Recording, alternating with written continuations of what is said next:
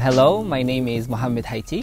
I'm a visual artist and illustrator currently based in Tangier, Morocco. I get inspired mainly by Moroccan culture, and I like to explore and experiment with the patterns and shapes, especially in the Moroccan Berber culture.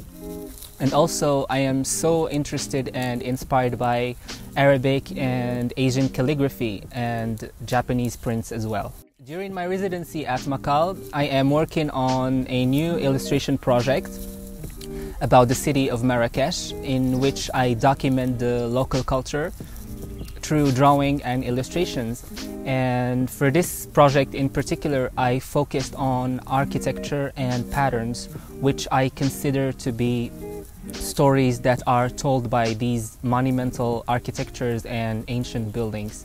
For me, I think it's probably being able to experiment new mediums and to feel free and try new techniques.